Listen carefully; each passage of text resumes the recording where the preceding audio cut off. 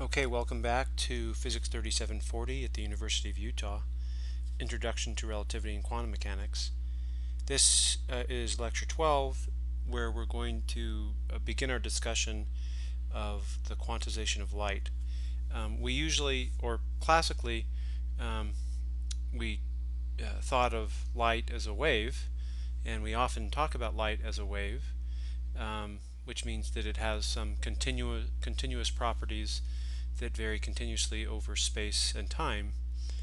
And back at the turn of the 20th century, people started to explore the idea that maybe a photon, maybe light was consisted of particles, or at least in some situations can behave as if it consists of particles, and we call those photons now.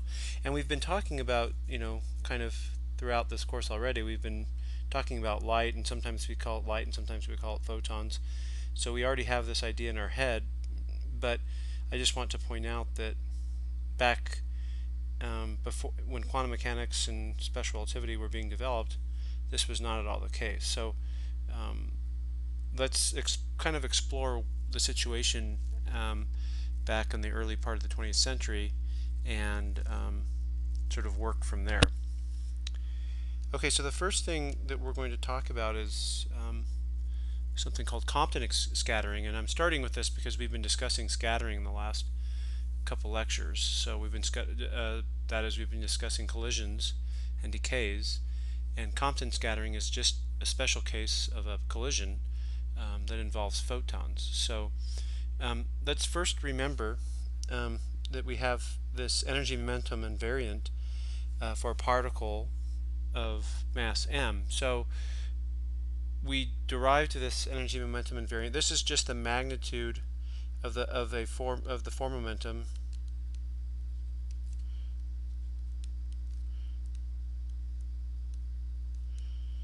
Okay, that's the magnitude of the form momentum, and the general magnitude of the form momentum for a particle that has total energy E and 3 momentum P. Okay, and again, if we can equate that to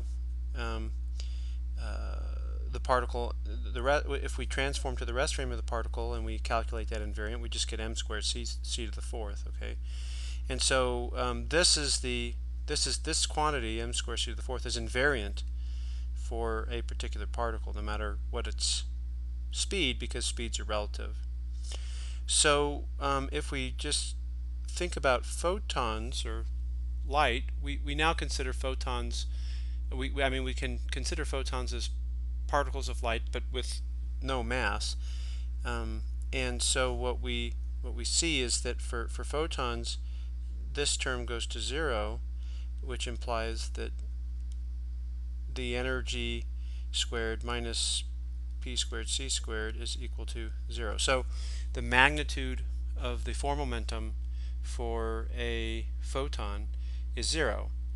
Now, what we're going to explore right now in Compton scattering is the idea that just because the magnitude of the form momentum is 0, that doesn't mean that the photon carries no energy or no momentum.